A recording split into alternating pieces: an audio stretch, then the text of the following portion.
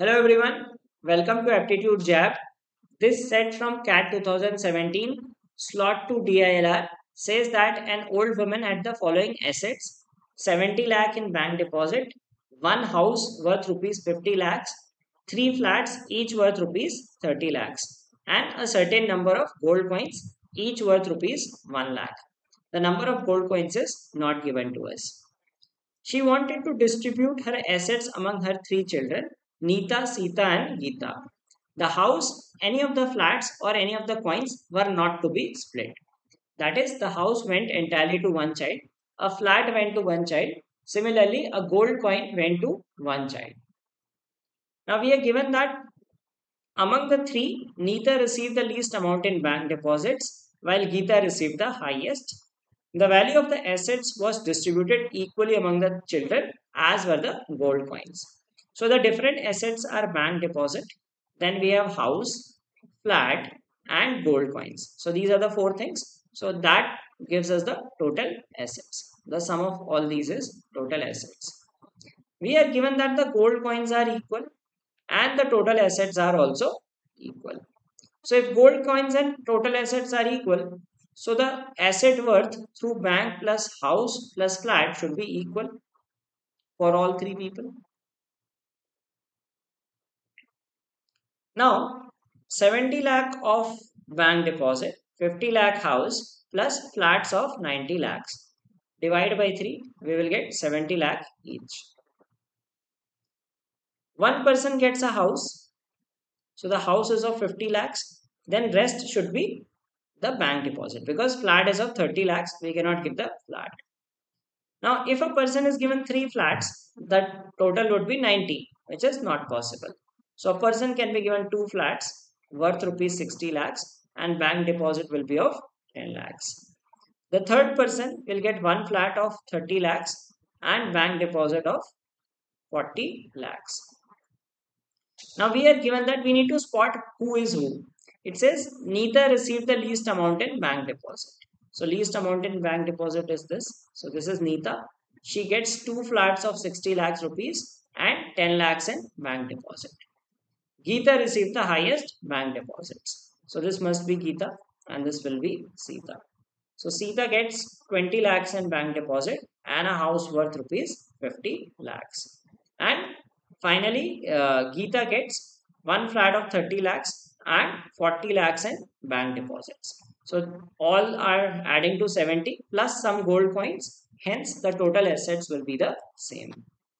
Now, the first question is, how much did Sita receive in bank deposits? So Sita received 20 lakhs in bank deposits. Next question, how many flats did Neeta receive? So Neeta received two flats. Now for the next couple of questions, the last part of data has changed.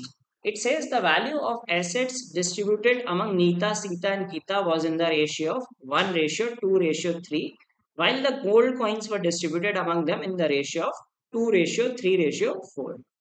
One child got all three flats and she did not get the house. One child other than Geeta got rupees 30 lakh in bank deposits.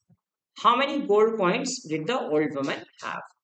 So let us make the table again with some modified information. So bank deposit, house, flats, and then we have gold coins. And this is the total assets. So three people, N, S, and G. Now we are given that the gold coins were distributed in the ratio 2 ratio 3 ratio 4. So 2x of gold coins, 3x of gold coins, and 4x of gold coins. Now what is total asset in this case? Total asset will be 210 lakhs plus 9x. And it is distributed in the ratio 1 ratio 2 ratio 3. So we will divide into 6 parts. That gives us 35 plus 1.5x. Now we can avoid the decimal by making it 18x and taking the gold coins as 4x, 6x and 8x. Now it is 18x. So each part will be 35 plus 3x. Now the first person gets one part. So it is, you can say 3x plus 35. Second part is 6x plus 70.